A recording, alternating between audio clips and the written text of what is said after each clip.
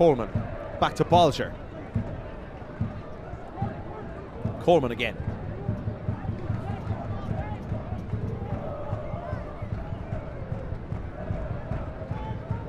Here's Healy. Healy looking for McGlade. McGlade could be in here. Dylan McGlade now plays it across to Coffey. Yes. Barry Coffey into the shed end. Yes. Putting Cork City 1-0 up. Lovely play from Cork City. Lovely ball through to Dylan McGlade.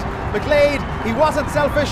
He could have gone himself. He played it across for Barry Coffey. And Coffey, cool as a cucumber with the finish. Coleman does well to head that down. Waters again.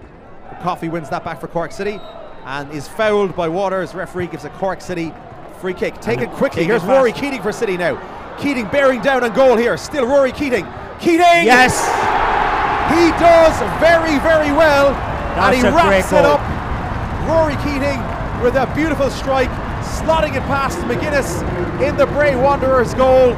Puts Cork City 2-0 up in front of a packed house here at Turner's Cross. It wraps up the victory for Cork City tonight, and it wraps up the league winning season for City here at Turner's Cross. This is Lynch. Lynch plays it out to his Waters, but it's out of play for a Cork City throw-in. Walker takes. The referee blows the final whistle. Cork City have wrapped up an amazing season with the victory here tonight. 2-0 against Bray Wanderers in front of an absolutely packed house here at Turner's Cross.